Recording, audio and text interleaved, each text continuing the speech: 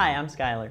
Let's say you've got a keynote with a few animations and you want to turn some or all of them off. Let's take a look at how to do that. I've got two slides here. And in order to access the animation controls, I'm going to go to the inspector. In the inspector, I'll see a few different tabs up here.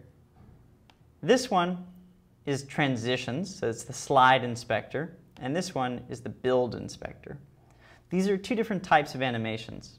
Let's take a look at how they act. So I've got slide number 1 selected, and I click play.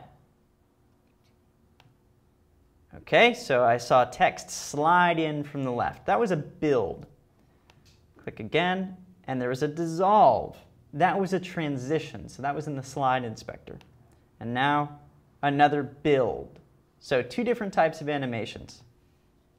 And a build out, or actually a transition out. So let's take a look at how those appear in the inspector. I've got slide number 1 highlighted, and I'm going to select this item. So this object is set to build in.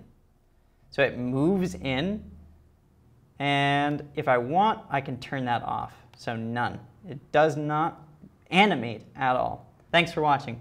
I'm Skylar.